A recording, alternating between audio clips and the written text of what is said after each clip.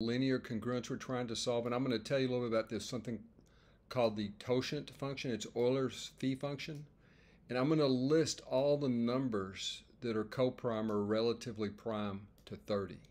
All right, so 1 and 30 are relatively prime. 7 and 30 have no common factors. Let's see, what's the next one? 11. We can't have any multiples of 2 or multiples of 5, right? Or multiples of 3. So what else? 13. Again, y'all, I'm trying to list all the numbers that are coprime with 30 less than or equal to 30. 15, can't list that because 5 and 30. So let's see here, 17. It looks like it's just going to be prime numbers, which isn't always the case. What do we got here? 17, 19, 23, and 29 it appears. So y'all, every one of those numbers were prime other than 1, which is not prime, but that's not always the case. So this is a slightly misleading example, but notice how many numbers are in this list. 1, 2, 3, 4, 5, 6, 7, 8. Am I leaving something out? Let's see, 1, 7, let's see here, 1, 7, 11. Is this 1, 2, 3, 4, 5, 6? There's 8 of them, sorry. So that's what's going on, folks. There's 8 in this list. Each of these numbers, 29 has no factor in common with 30. 23, 19, 17, 13, all the way down, and there's 1, 2, 3, 4, 5, 6, 7, 8 of them. Now, the importance of this, and I won't try to prove this, I don't even know if I can, I saw the proof once, is that 13 raised to this number is always going to be congruent to 1 mod 30. Now, that always happens as long as 30 and 13 are relatively prime, and they are. This would not hold if this base in this modulus aren't coprime, okay? So we get that 13 raised to the 8th power is congruent to 1.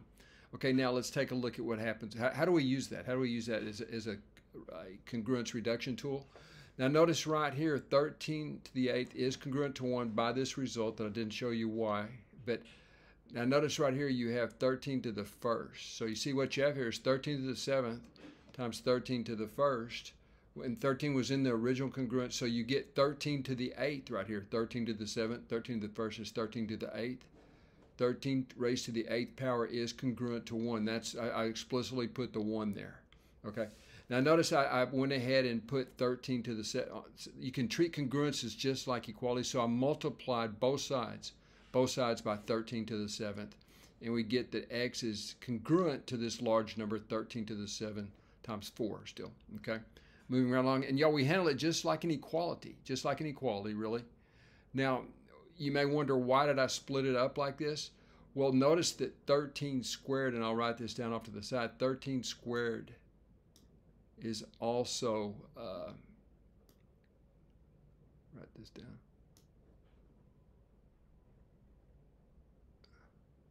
$13 squared is what, folks? It is equal to 169, right? Now, what is 169 congruent to?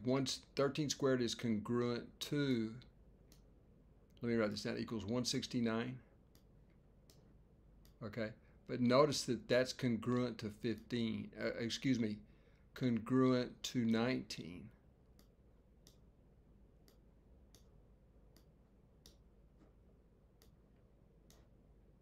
And y'all, you see why? 169 minus 19 is divisible by 30. In other words, once 30 divides 169 minus 19. So let me put that in parentheses. 169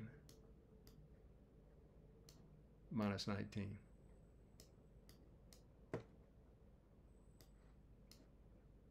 Okay. That is 169 minus 19 is 150, right? So that's why we could replace 13 squared with 19 right here. That's a big step. Okay, and of course this is laws of exponents right here.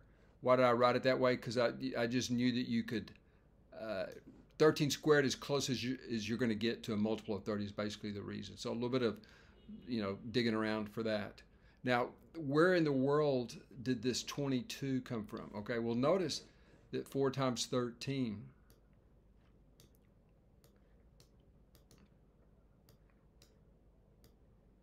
and we've already accounted for the 13 squared cubed term, right? So but we still have the 4 times the 13 here, which is equal to 52. Glad I left the space here. And 52 is congruent to 22.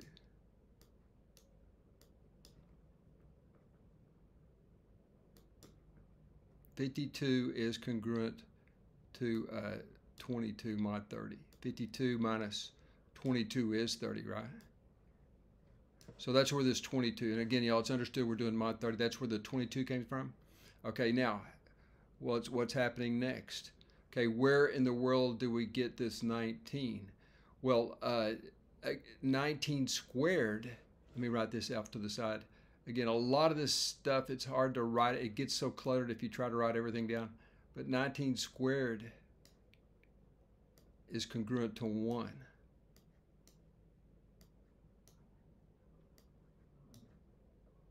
And you see that this is 361. 361 minus 1 is 360, right? And that's divisible by 30 again.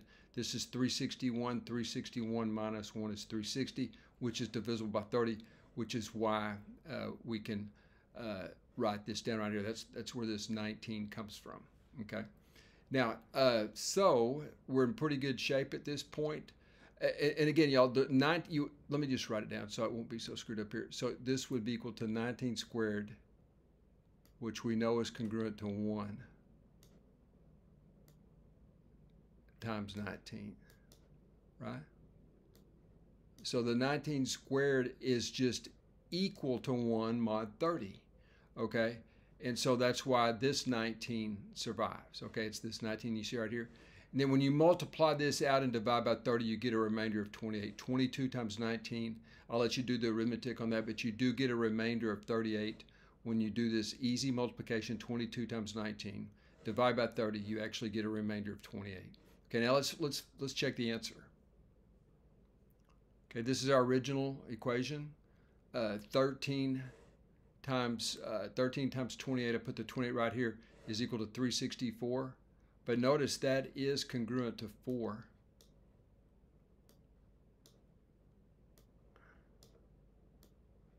Mod 60, or excuse me, mod 30. So it does check. And y'all, this is the very same thing it's saying is that 30 divides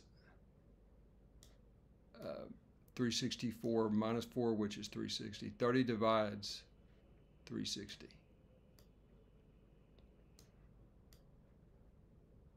Okay, so that's a check. Everything checks out, and that means that 28 is our solution.